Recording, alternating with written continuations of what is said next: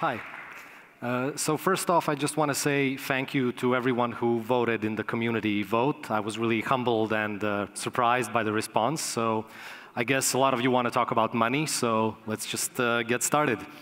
So my name is Vladimir, and I'm a freelancer. For the past 15 years, I've been doing all sorts of different stuff.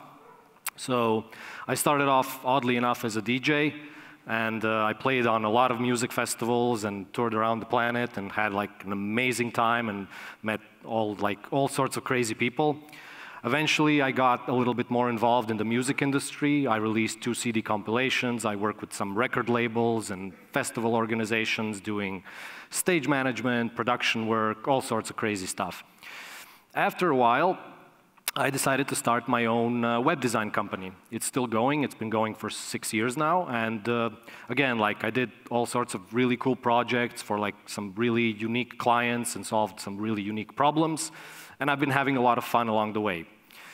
But I kind of also had an itch. I really like video games, and I wanted to get into game development. So I started my own game dev company 2 years ago. It's called Zero Life.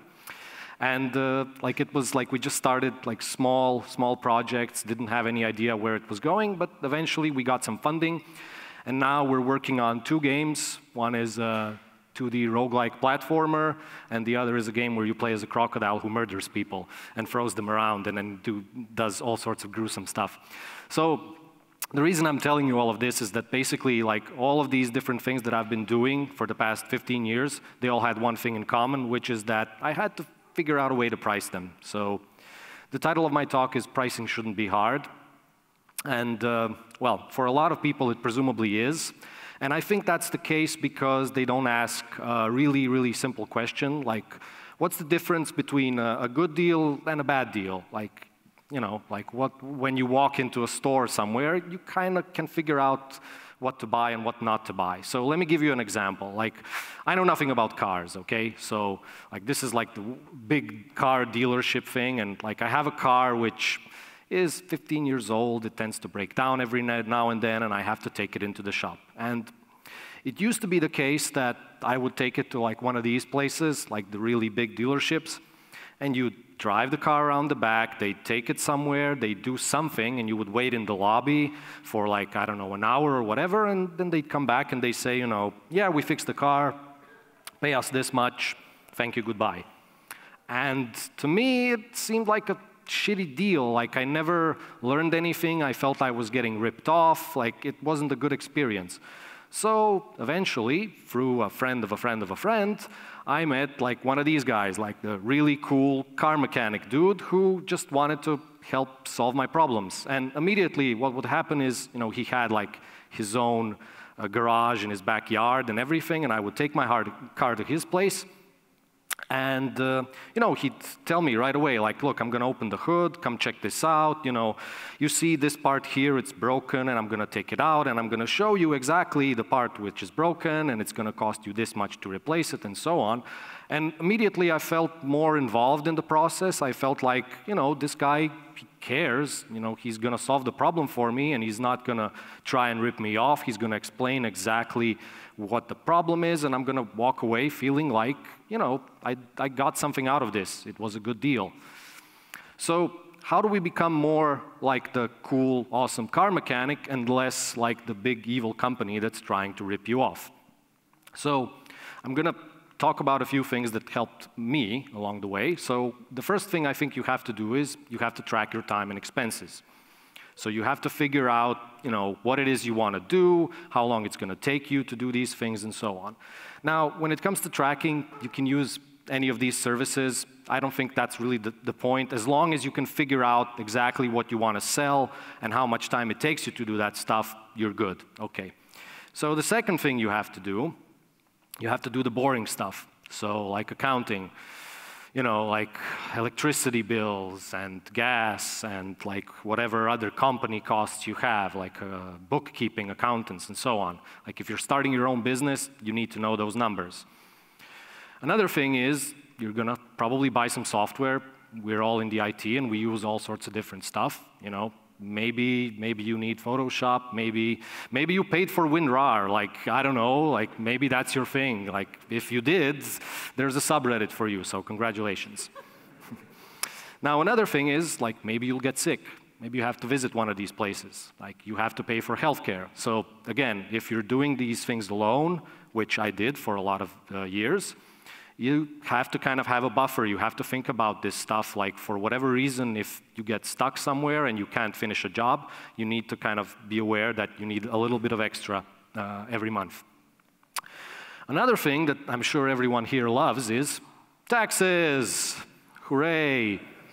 So, you know, like at the end of the month, you have to pay this guy, and really cool guy.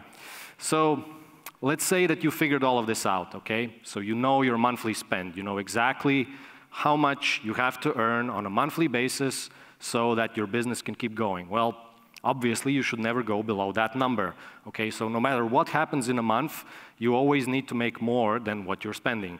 And obviously, I think as well, which is important, some people forget, you should always have a buffer, you know, for whatever unexpected problems may arise. Okay, so we figured all of that out.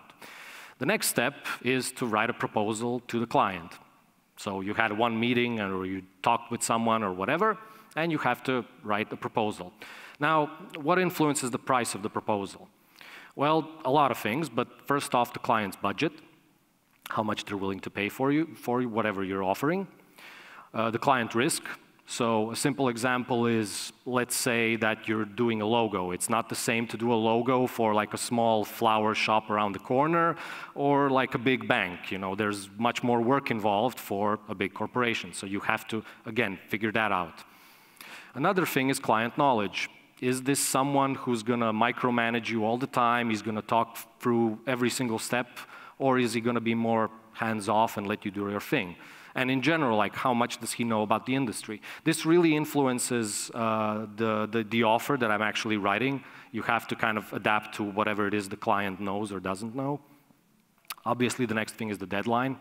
You know, it's not the same if you have to do it next week or 2 or 3 months. And I think most importantly is your overall knowledge and experience. So if you've been doing something for 5 or 10 years or however long, you can probably price it a bit more than someone who's just starting out. So this is the best question you can ask, right? If you get an answer to this question, I feel like you've done most of the work. If the client can actually come to you and tell you how much money they have for whatever it is they need, then everything you do from that point on is pretty much, it's much more easier, basically. In my case, like 90% of the time, if they tell me the number, I'm pretty sure I've sold the proposal already. So we could probably talk about an hour to how to get the client to tell you their budget. I'm just going to share a very simple trick that I use.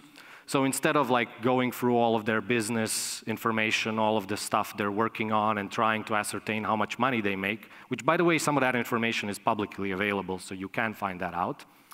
But in the case that you can't and the client just says, ooh, like I can't tell you, like I don't know, it's confidential, what you can always do, you can define a range. You can say, you know, like this is the least amount that I'm comfortable working with, and this is the most amount. And you know, for this much money, you're gonna get as little as possible, and for this much money, you're gonna get all the bells and whistles and whatever. And you know, you can offer up more price points for whatever it is that you feel could be good. So how do I write a proposal? Well, I have a very simple proposal structure, just like in 4 parts.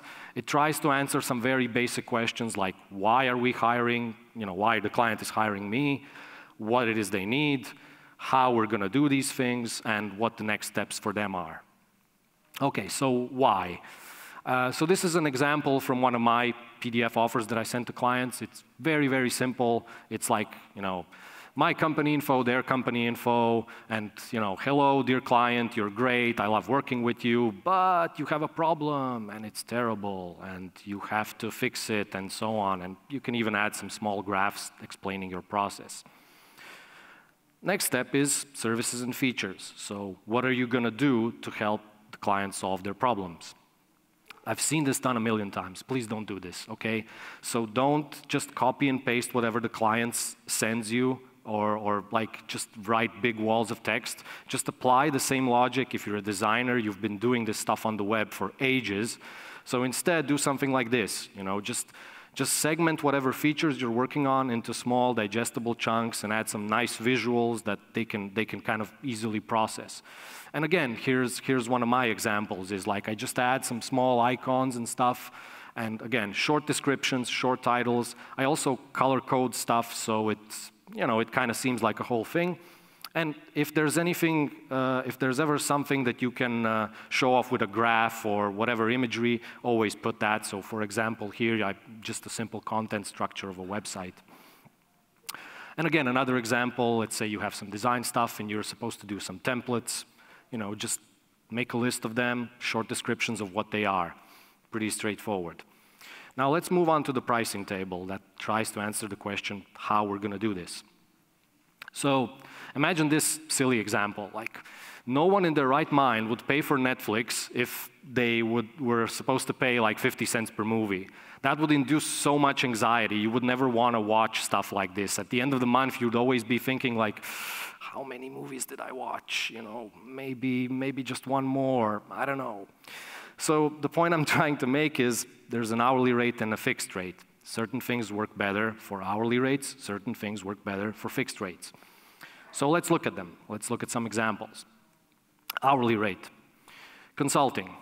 So let's say you have some client that's super cool. You want to talk with him, but he kind of lets things go hands off. You're probably not going to charge him for 10 hours of consulting. Maybe he's happy with 30 minutes. Someone else, on the other hand, might want to bother you for hours and hours, and it makes sense to charge hourly. Things like maintenance. Maybe the server breaks. Who knows? Maybe you have to fix some really unique problem that you didn't see beforehand, so you have no way of understanding how much it's going to cost. Content entry. Now, I'll admit here, like, I'm horrible at writing import scripts and all that stuff, so I'm just like one of those people who copy-paste stuff into the database. So again, like, that's one of those things you can't anticipate. So in general, I think it's things that you've never done before. So things that clients come to you with a unique problem, and maybe you're specialized in that area. You solve unique problems all day. For you, I think in general, it makes sense to charge that stuff hourly. So let's look at flat rate. Things like logo design. It's one of those things which sometimes it's really hard to put a value on something. And if you're really good at making logos, like let's say it doesn't make sense to be punished if you spend 5 minutes creating a logo, but it took you 10 years to learn how to make that logo. Another thing are things like transport costs, so any like boring stuff that just has a fixed fee for whatever it is you're doing. A lot of people tend to forget to add this stuff to their offers. Just because you had to sit in your car and drive to another part of the city, like you should get money for that as well. It's your time. And software licenses, things that just have a price attached to them that you have to use on a project. But in general, things you're an expert at. So something that you can brand, something that you can like put on a box with some checklists that say that you've done this stuff a lot of time, and you can kind of sell yourself in that way. Maybe you've done a lot of case studies on the topic, and the client can see the value in that stuff. So let's look at like one simple pricing table example. The numbers aren't important. What's important is that you should use more options. You shouldn't just put one single hourly rate or just like one flat fee or whatever. Play around with the numbers, because like it's not the same to charge hourly for like fixing some fires in a server room versus just copy pasting content. You should vary. And please, for the love of God, do the actual math. Like, the numbers that are super rounded, like if the client tells you my budget is 2,000 euros, like don't put 2,000 euros, it's stupid. Like it makes you look like you didn't do actual number crunching and you didn't figure out how much time these things are gonna take.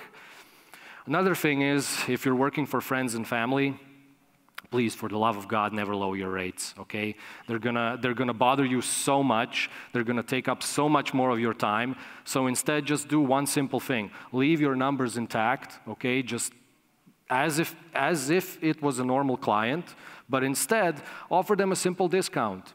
Say that this is how much the whole project is gonna cost, but look, I'm offering you a really good deal, and you're gonna get, you're gonna get a good thing because we're friends and family, or whatever. So keep that in mind. So let's say we figured all of that stuff. What's the last thing the client needs?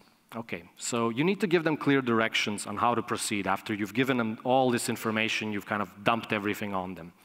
So add simple terms like a deadline and a contract, things that, you know, like you can make this in a certain amount of time under certain terms. And describe the timeline for moving ahead. So let them know, like in this week we're gonna do this, in the next week we're gonna do that, and so on. And ask them for stuff, whatever it is you need. Like maybe you need their logos, maybe you need their branding materials, content, hosting access, whatever it is that you need from your end to proceed with the project. And obviously give your contact info, like so they can get back to you. Again, this is like how my template looks, very straightforward, just a couple of bullet points, what they need to do, and my contact information in some terms. Okay, so let's do a quick recap. What have we learned? Track your time and expenses. Figure out what you want to do, how long it's going to take you to do these things, and like what your overall monthly spend is. Write a structured proposal, something that makes sense to the client, something that they can understand. Don't go overboard. I've seen people add like their awards that they've won and all sorts of stuff in the proposals. I don't think it's necessary. If you want to present yourself to the client and you feel you haven't done a good job at that, just make a separate PDF and send that, and make the offer be more focused on the client themselves. Price it properly, like make sure that everything you're doing makes sense for the type of job you're doing. And give clear directions to the client so they don't feel like, you know, maybe for a week or two they have no idea what to do after they got your proposal. And most importantly, like care personally, like be more like the car mechanic and less like the really bad company. So thank you. Let's have some questions. Oh, you can download some of my templates. So I made a really simple boilerplate Word document, which you can just download and use in whatever project you're using. So thanks. Wonderful job. Thank you. Thank you. I'm sure you have questions about this. A lot of great information here. Hi there. Great talk. Hi. Hi. So pricing shouldn't be hard, but I still didn't get the answer. How do I price myself based on my years of experience, job I'm doing, et cetera, et cetera? Sorry, can you repeat that? I'm not hearing you very well. So pricing shouldn't be very hard, right? Yeah. But I didn't get the answer. How do I rate my time? How much money do I charge based on my experience, years I've worked on, and stuff like that? Okay, well, first of all, the single thing you have to figure out is what's the value of whatever it is you're doing to the client, and what is the risk involved. Now, again, you can do it the long way, where you sit down with the client and you ask them like, okay, this job that we're doing together, what is for example, let's say it's a website, like what percentage of your clients or what users or whatever are using that website? Okay, so after that, you ask another question, which is, you know, like, okay, how much of a revenue stream is this to your company? How important it is? So basically, you have to ask a lot of questions to the client to try and figure out how big the company is, how big of a risk it is to the company. It's a very long process that I probably can't put in 25 minutes, which is why I have another example, is just pick a range that you're comfortable with. Now, what you can do as well is you can look up online and see how much other people in the industry are making, but you have to be very careful when looking at those numbers because, again, it doesn't account for your experience versus their experience and so on. But it could be a good starting point. But another thing is, again, like I mentioned earlier, never go below the number that you're comfortable with on just covering your monthly expenses. So like whatever it is you're doing, you should never go below that and then add buffers accordingly. But yeah, if you want, we can have a longer conversation about how to talk to clients. Actually, Nella did a talk 2 years ago here at WebCamp talking about how to solve particular problems with clients from a design perspective as well. So you should check that out. Thank you. Quick reminder, if you're leaving early, please try to be as quiet as possible. It's still disruptive. Great talk, Vladimir. Thank you. Question, you have long-term clients, for example, and you decided to raise your prices along the way.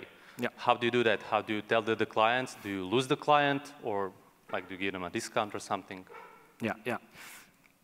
So that can be very difficult. I mean, one of the things you could do, obviously, you can explain whatever value you're going to add. So let's say that you've gained a lot of experience in the last couple of years, and you can present that as a separate thing that you're kind of tacking on. So for example, I had this problem where I was doing a lot of maintenance stuff on just like a single website and everything. And so it's been done on an ongoing process, and I'm trying to figure out, what else I can add. So instead of saying like, from now on, the maintenance is going to cost you this much, you say, look, I'm going to include all of this other extra stuff, and because I'm doing all of that, I'm increasing the value of my work, and therefore, it's worth it for you to pay more. Yeah. Hello, great talk. Hi. I was wondering, why do you prefer a flat rate for things you're good at? Because not every logo or whatever would take the same amount of time. Yeah. So that's a really good question. I don't actually prefer flat rate for logo, but for logos in particular, there's one thing that you can do that's really cool and unique. So what you can do is you can tell the client, I'm going to make you, let's say, 5 versions of one idea. And it's going to take whatever time you need, it's a flat fee, that's how much it costs. Then, let's say the client isn't happy. Let's say they want to micromanage you. Well, it's very simple for you to say, this is what I've made, you can either accept it, or if you want to sit down next to me and tweak the numbers and everything, I'm going to charge you an hourly rate, and it's going to cost you this much to change anything. So that's one way to do it. Another way is, you can make a logo, and you can say that logo costs whatever. Or you can talk with the client about their business, and you can spend hours and hours trying to figure out what their branding strategy is, how they want to present themselves on the market, who their target audience is, all of this stuff. And that increases so much more in value to the client that I couldn't really put an hourly rate on that stuff. And again, it really depends. Are you doing it for a bank, who has to print logos on, airplanes or whatever? Or is it just something that you're doing for a really, really small shop? So the prices have to vary. And I feel, at least, that it's a bit too hard to put an hourly rate on that. But again, you can mix and match these things. As long as the client is aware, I think you're good. So yeah, thank you. Hey, great talk. So based on the list of points where you decide on your price, the deadline, the specifications, type of work, what about the competition on the market and their prices? Should you just ignore them or take them into account? What do you think? I really don't care how anyone else is charging. I really don't care. I have a fee that satisfies myself and my business. That's it. I don't want to make 100 websites in a year. I want to make 5 or 6. I want them to be really good. And I've calculated how much I have to make in a year so that it makes sense for my business. That's it. Maybe some of you are charging less, maybe you're charging more. The point is that I'm not comparing myself to anyone else. I'm telling the client about what my value is and what I'm offering to them. So that's it. Yeah. Thank you.